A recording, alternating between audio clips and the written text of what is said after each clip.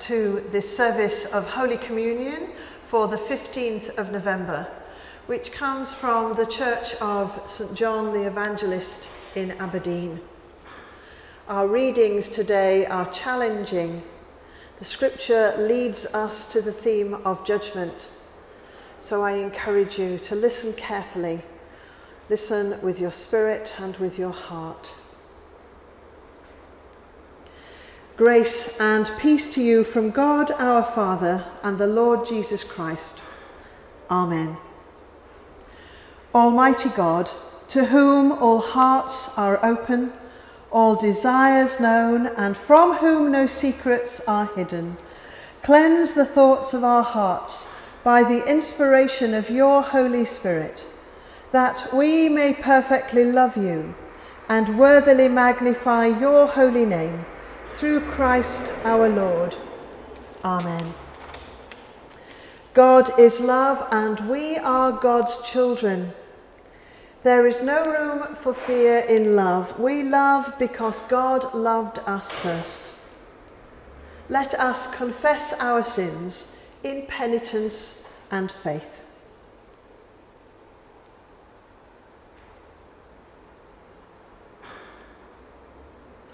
God our Father, we confess to you and to our fellow members in the body of Christ that we have sinned in thought, word and deed, and in what we have failed to do. We are truly sorry. Forgive us our sins and deliver us from the power of evil, for the sake of your Son who died for us, Jesus Christ our Lord. God, who is both power and love, forgive you and free you from your sins, heal and strengthen you by the Holy Spirit, and raise you to new life in Christ our Lord. Amen. Lord, have mercy. Christ, have mercy. Lord, have mercy.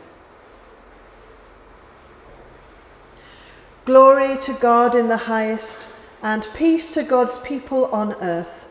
Lord God, Heavenly King, Almighty God and Father, we worship you, we give you thanks, we praise you for your glory. Lord Jesus Christ, only Son of the Father, Lord God, Lamb of God, you take away the sin of the world, have mercy on us. You are seated at the right hand of the Father. Receive our prayer. For you alone are the Holy One. You alone are the Lord.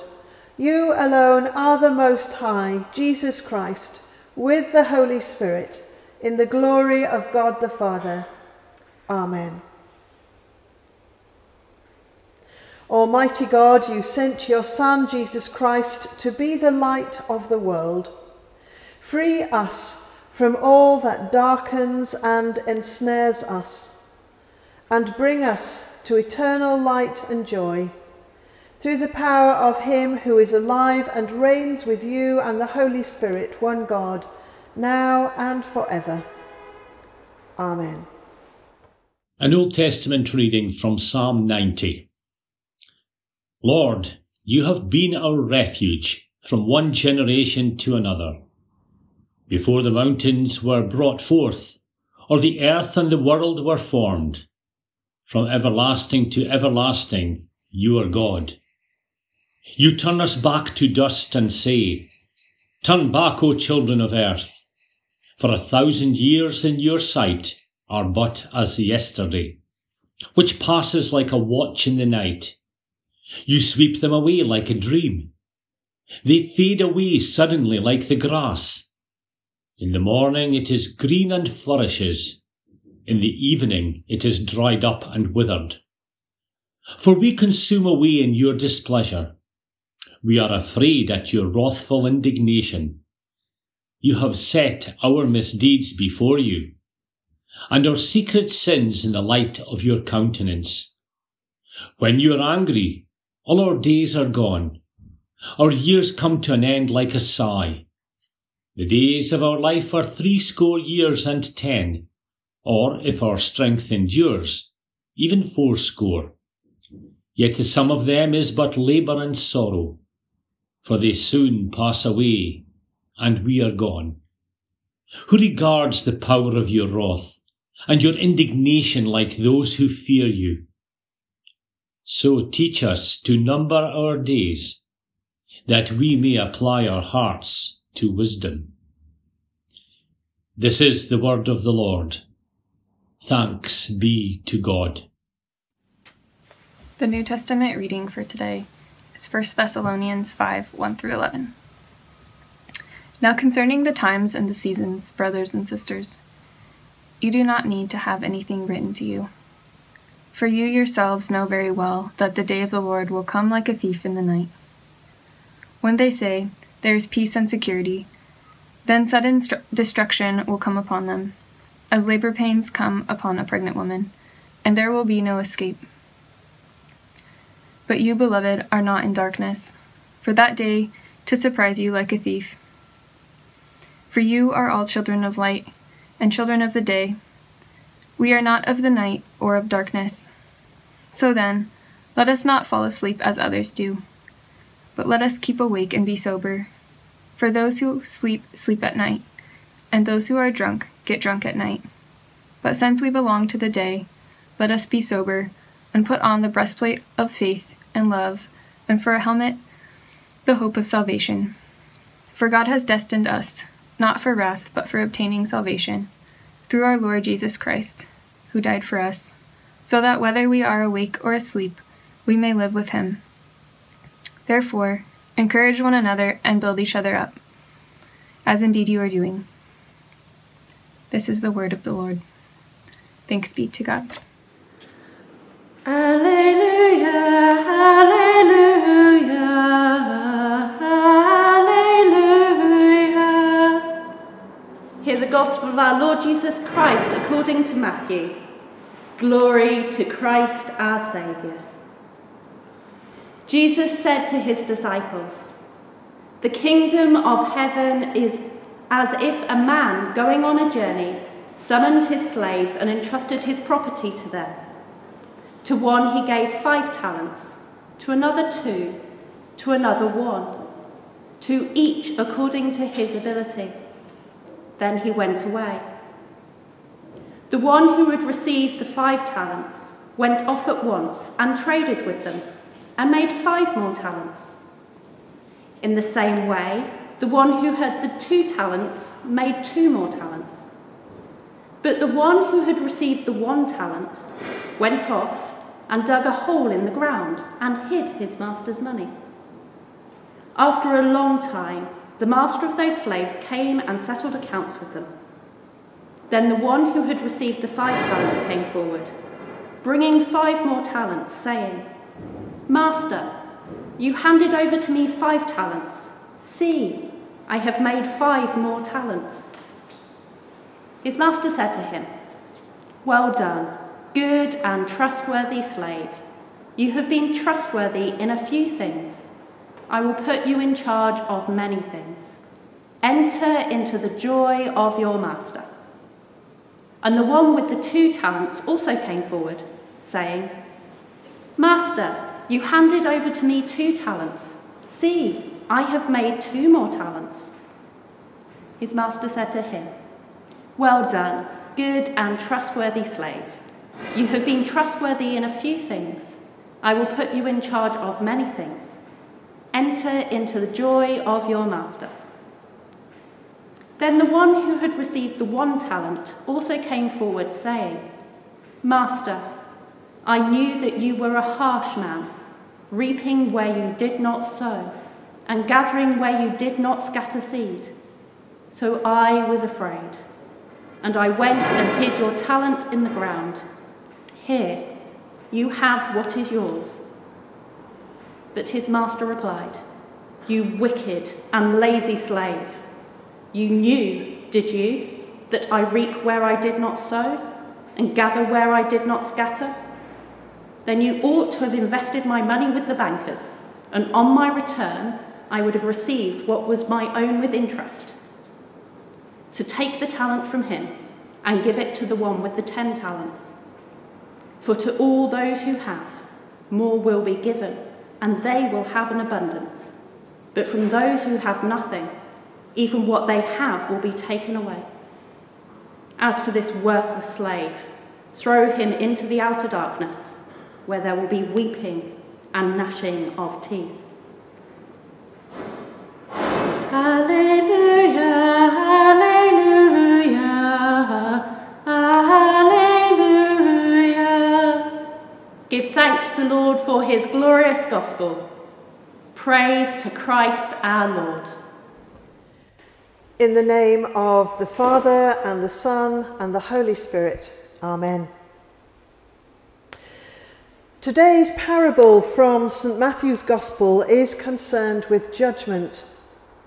It is a parable about being measured and assessed, of some who are rewarded and some found wanting. And although we make judgments about other people all the time, how they behave, how they dress, what they spend their money on, their values, we really don't much like being judged ourselves. And yet we all come to significant moments of judgment, appropriate assessment of how we are doing. Today's parable of the 3 slaves or servants given money by a master who then departs for a while to leave them to it, and then returns to assess how they have done, is a well-known parable. The parable of the talents is so named because the money left with each of the servants was a measure of money called talantan in Greek. So this parable could be about how we use our money, but it is not. And because the word talent has for us another meaning, as in gift or ability, then it could be a parable about making good use of the abilities that we have been given in life. But it's not really about this either. So let's look again at what we have here. A master has 3 slaves or servants. To each of them he gives vast wealth. A talent was a huge amount of gold, a measure of solid gold coinage way beyond the capacities of any ordinary person to earn or make. Although the 3 servants are given different amounts of gold, they all have excess. So the first point is this: the master in the parable has huge resources and is very generous and trusting with these. The master gives generously out of his resources, trusting each of his slaves, his servants. As we look at the parable, we see that at its heart, the story is heading towards the response of the 3rd servant, the one who has been given 1 talent. The day of reckoning has come. He appears with dirt on his hands and his shoes. He is carrying a shovel.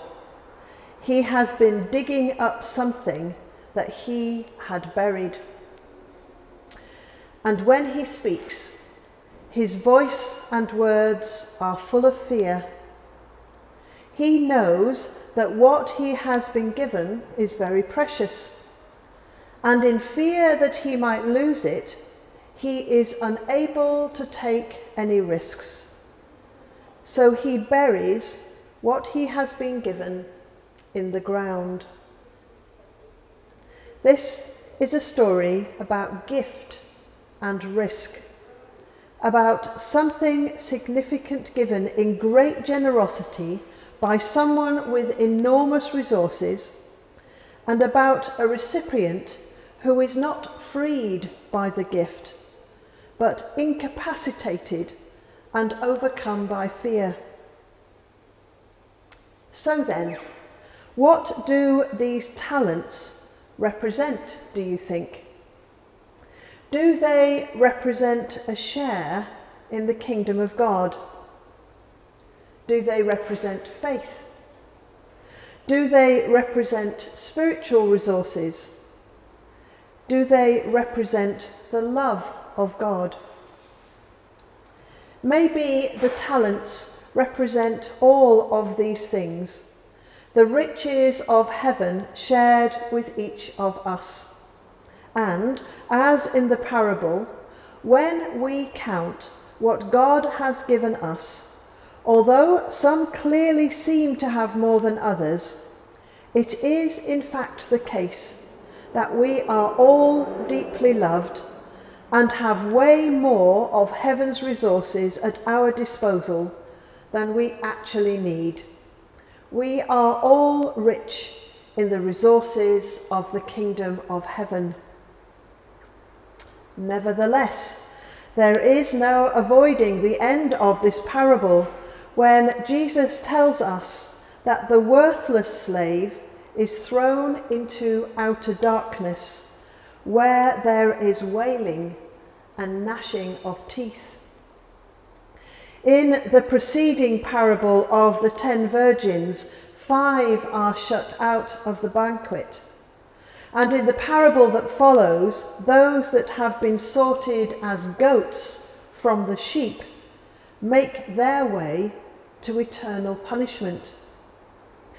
This has been a theme throughout Matthew's Gospel. It is meant to disturb us and cause us to think. Is the prospect of wailing and gnashing of teeth meant to motivate us to good living? Those of us motivated by the grace of God will find this difficult. Or is this parable, like so many others in this gospel, a way of Jesus provoking us to consider what we are doing with our lives, a way of asking us to look carefully at how we are living? We do well to think about these questions from within the Gospel of Matthew itself. At the end of the Sermon on the Mount, Jesus says that a wise man will build on the words of Jesus. So, listening to the teaching of Jesus and putting his words into action will lead to a life that can withstand the storms of life, whatever they might be, but will also lead to a deep involvement in the kingdom of God as it breaks into this world. This shifts the day of judgment from being focused only on the last judgment, as in one of those large paintings in churches which until the Reformation were what the faithful could stare at as they attended church week by week. Judgment is ever with us, from the trials of life through to the secret blessings of the kingdom of God. This parable about a servant who buries what is given to him might provoke us to look again at what we have done with the teachings of Jesus. Have we buried them, or are we living them out as disciples of Jesus in the world? So again, returning to the Sermon on the Mount, where Jesus introduced the theme of coming judgment, we remember he said, "Not everyone who says to me, 'Lord, Lord,' will enter the kingdom of heaven, but only the one who does the will of my Father in heaven." This comes in the context of his teaching, given to his first disciples and to us. directions on how to live a life that sits well with the kingdom. So if you take the teaching from the Sermon on the Mount and use it as a measure, how are you doing? Are you still a lamp on a stand? Are you still salty, or have you lost your flavour? Are you angry towards your brother or sister in Christ, or have you made peace? Do you go the extra mile?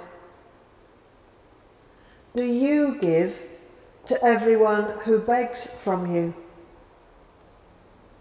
How are you doing praying for your enemies?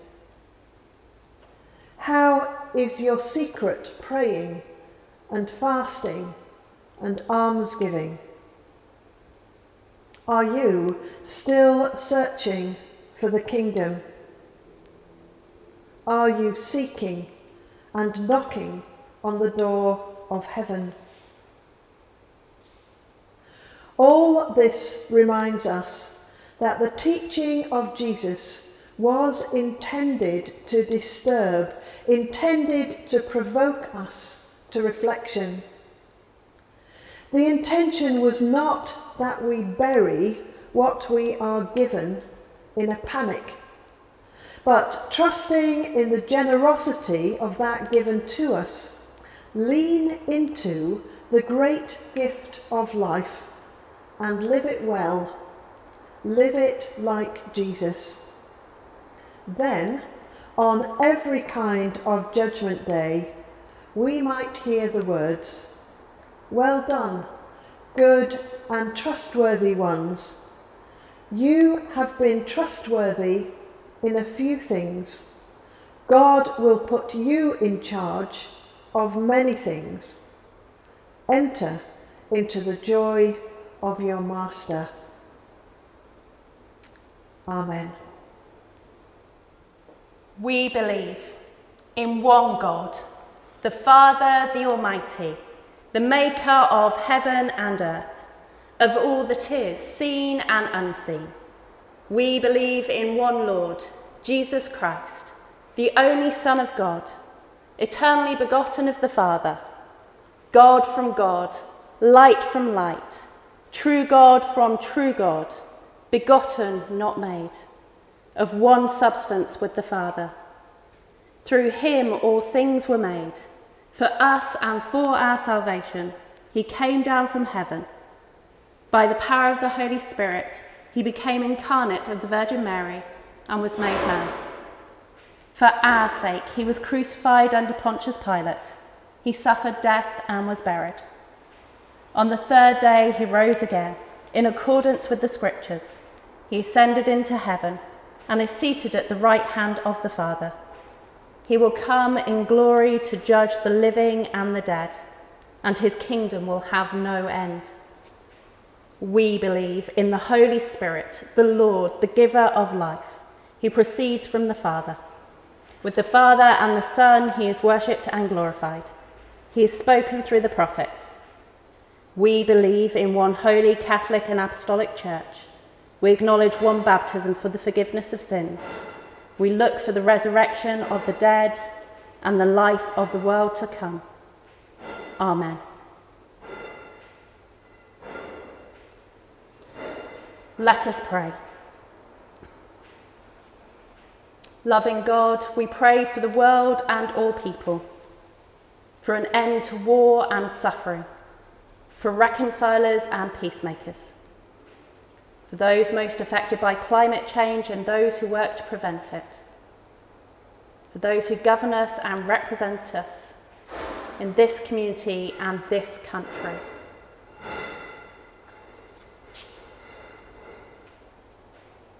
Lord, in your mercy, hear our prayer. We pray for all who are sick, for those who are waiting for results or change, for those who grieve, for those who suffer prejudice or abuse, for those suffering from coronavirus and its effects, and for those who ask our prayers.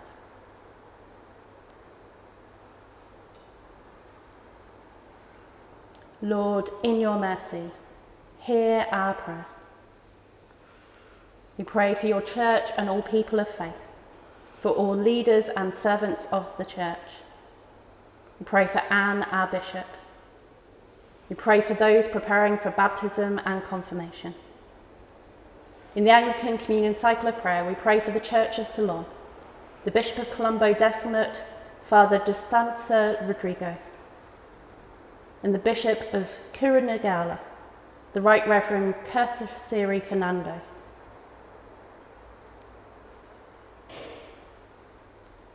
Lord, in your mercy, hear our prayer. We pray for all those who have died, for those we have known and loved but see no longer, and for all whose lives and deaths are known only to you.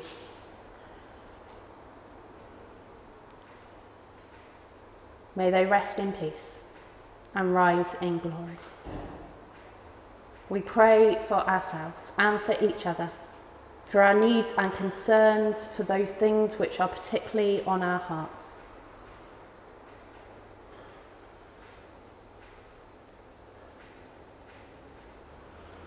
Lord, in your mercy, hear our prayer. Merciful Lord, accept these prayers said and unsaid for the sake of your Son, our Saviour Jesus Christ. Amen. Jesus came preaching peace to those who were far off and peace to those who were near. We meet in Christ's name. Let us share his peace. Blessed are you, Lord God of all creation. Through your goodness we have this bread to offer, which earth has given and human hands have made. It will become for us the bread of life. Blessed be God forever. Blessed are you, Lord God of all creation. Through your goodness we have this wine to offer, fruit of the vine and work of human hands. It will become the cup of our salvation. Blessed be God forever. The Lord be with you. Lift up your hearts. Let us give thanks to the Lord our God. Worship and praise belong to you, Father, in every place and at all times. All power is yours. You created the heavens and established the earth. You sustain in being all that is.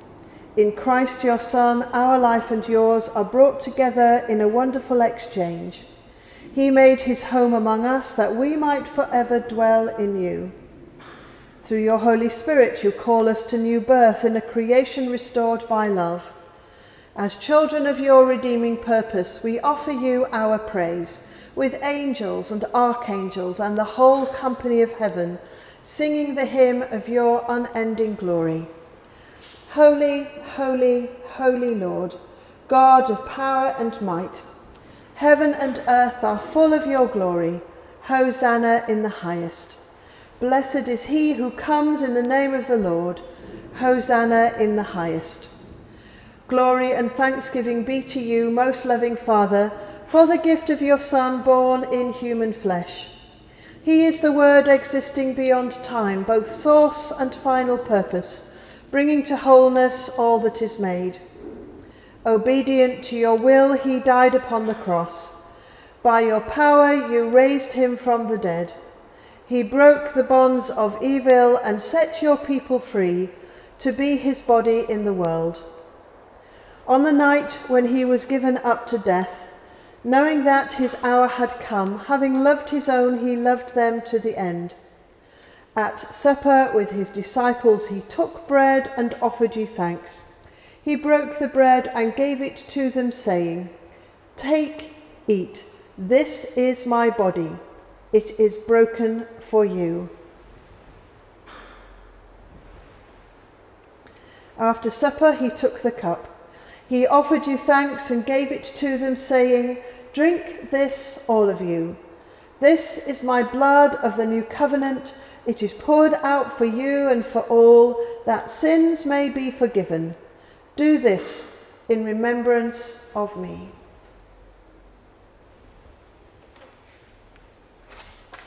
We now obey your Son's command. We recall his blessed passion and death, his glorious resurrection and ascension, and we look for the coming of his kingdom. Made one with him, we offer you these gifts, and with them ourselves, a single, holy, living sacrifice. Hear us, most merciful Father, and send your Holy Spirit upon us, and upon this bread and this wine, that, overshadowed by his life-giving power, they may be the body and blood of your Son, and we may be kindled with the fire of your love and renewed for the service of your kingdom. Help us, who are baptized into the fellowship of Christ's body, to live and work to your praise and glory.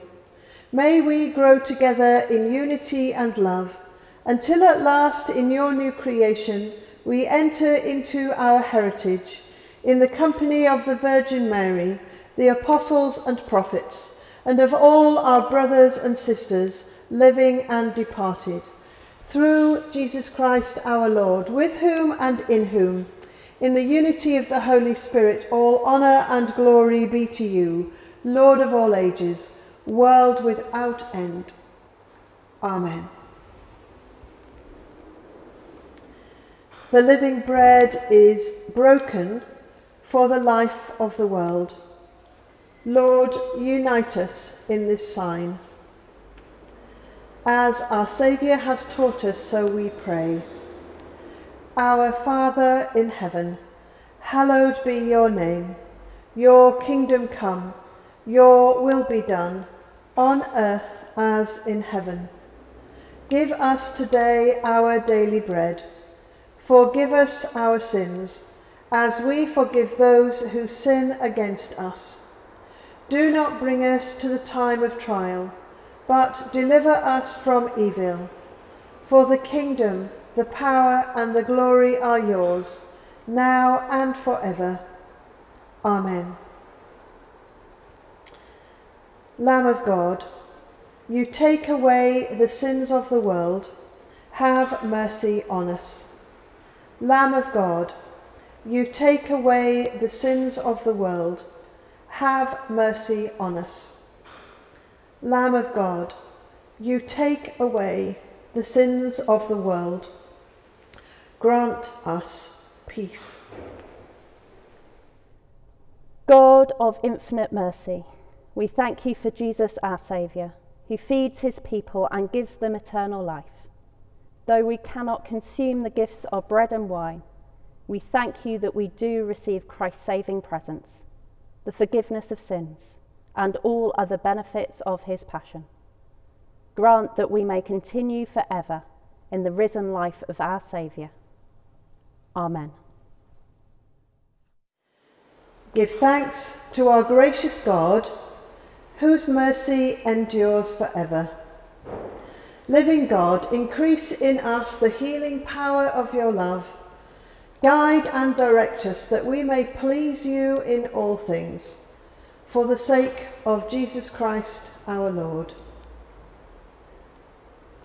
The peace of God, which passes all understanding, keep your hearts and minds in the knowledge and love of God and of his Son, Jesus Christ our Lord. And the blessing of God Almighty, the Father, the Son, and the Holy Spirit, be upon you and those you love this day and always. Amen. Go in peace to love and serve the Lord. In the name of Christ. Amen.